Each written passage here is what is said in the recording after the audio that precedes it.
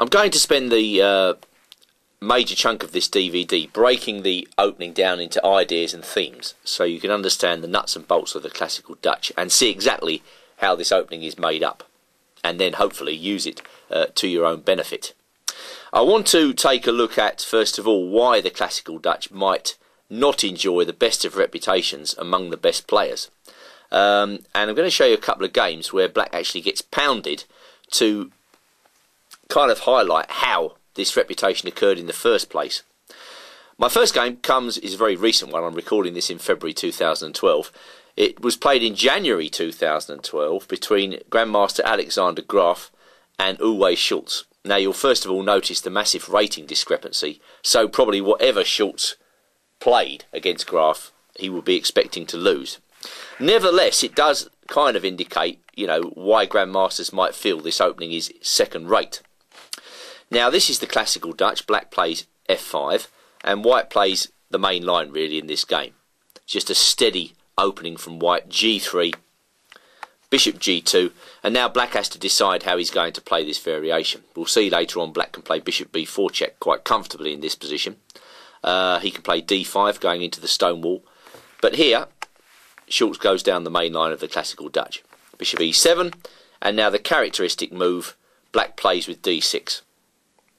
Now d6 demonstrates that black really is thinking about the move e5, and you'll see a little later on that this is an indispensable part of black's armoury in the classical Dutch. If he can play e5 at the right moment, he often gets a comfortable game because he gets enough control of the centre to make his position respectable. If he doesn't manage to play e5, then he's got to find other routes to try to get a good position. In this game, knight c3 was answered by a relatively new move, which actually I'll be recommending a little later on the DVD. Schultz plays knight e4. Now there are other moves for black in this position. Two that come immediately to mind are the old-fashioned queen e8, which I don't especially like very much, but it is certainly a move. Black doesn't need to commit his queen to e8 just yet. Or a more modern move, a5. Again, whilst a lot of players might like that move, I'm going to stick with knight e4 as my theoretical recommendation eventually when we get to that section. Knight e4, well, it's a relatively new way to interject complications into the position. There doesn't seem a great deal wrong with it. Graf played queen c2, which is supposed to be the best move. Knight takes c3, queen takes c3, and now around here my impression is that Schultz starts to play his own moves. Now if I was playing black in this position, I'd certainly consider moves like bishop f6, putting the bishop on the same diagonal as white's queen. There's also the move a5, which is probably the best move in this position. The main motivation behind that is, of course, it stops white from playing b4 for the time being. Or there's knight c6, as Schultz plays in this game. But unfortunately, I think that's an inaccurate move, and it enables white to gain space on the queen side with b4. And b4 is just a very good move in this position. The problem with now black's position is that the knight on c6 is in the way of white's advancing pawn chain. So black quickly gets a grotty position. I mean, I think he mistimes his play in this game.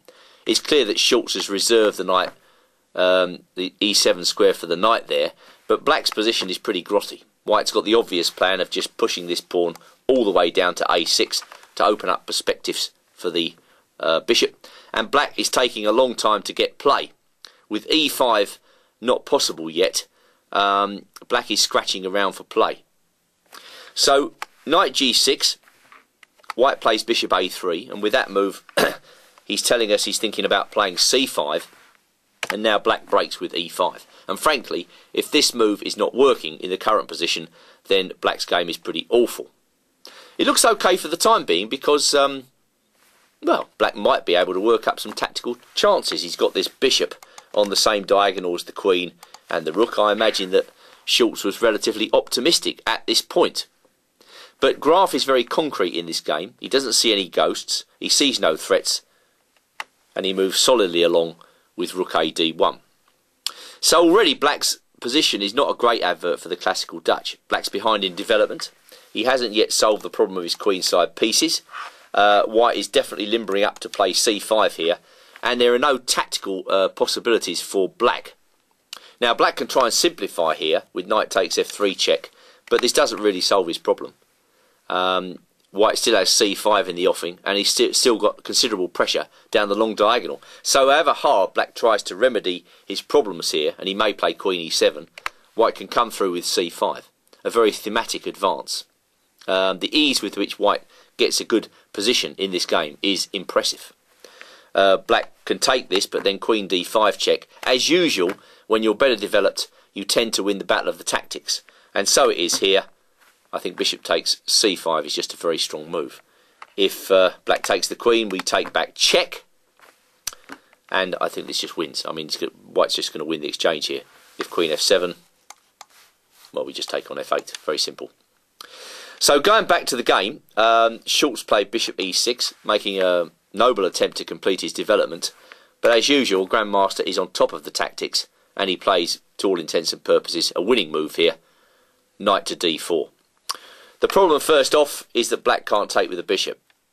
White goes f4, and the black pieces are loose. If he takes with the knight, as in the game, we get a tactical sequence. Knight takes e6, black's got to take the queen. White takes black's queen, black takes on a3.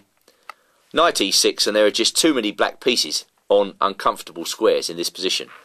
After rook f7, rook d3, black's got to play bishop b4. Rook b3, you can see what's going to happen. Rook e8, only move, and now knight g5. Black loses the battle of the tactics. So he's got to jettison the exchange and possibly more than that. Bishop d5, rook e7, and Graf is very happy to take material. Black resigns. So a simple performance by White. Graf would have no doubt considered this a very easy day at the office. And first off, that's the type of debacle which we are trying to avoid when we play the classical Dutch.